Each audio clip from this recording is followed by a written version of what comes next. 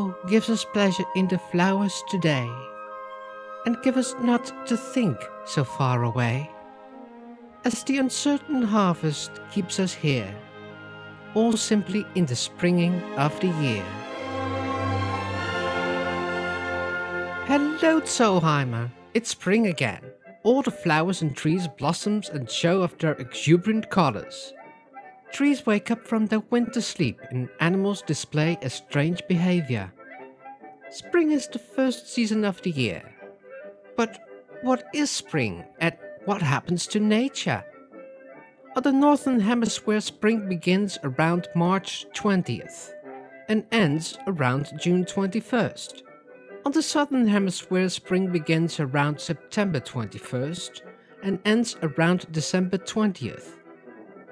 The trees awake from their hibernation, but they don't produce leaves yet.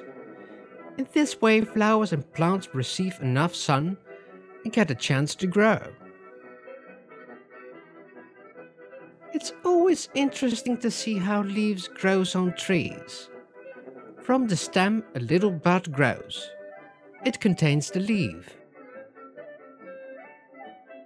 Male deer are burling to attract the attention of the females. You can hear this far away in the forest. The males also fight with each other. The strongest male will get the female. Birds do the same, but it looks and sounds more graceful. They make a courting dance. The male who dances best will get the female. The peacock may be the best courtship dancer. With its magnificent feathers, he tries to win over the female. He performs a true mating dance. Not always successfully, because in nature there's but one rule: the bigger, the better. Master pollinators are bees. Look for instance at this bumblebee.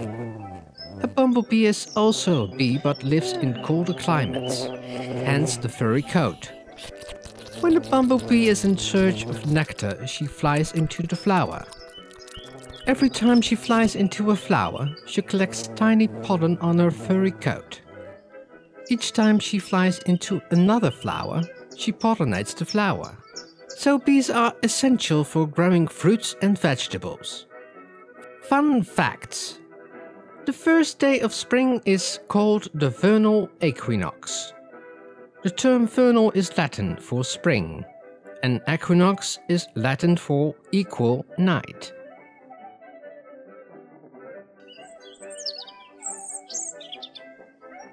During the spring, birds are more vocal, as they sing to attract mates and warn away rivals. Look at this robin. He's attracting another female. So, I hope you've learned something more about spring. It's a very colorful season. If you like this video, you can give it a thumbs up. Or you can subscribe to my channel, so you won't miss a single video. How does a mole say goodbye? Well, like so. All by herself. Babies are nurtured by her mother for 7 to 10 weeks. After that, they can eat food and go outside to explore. Not long after, the young will leave the nest.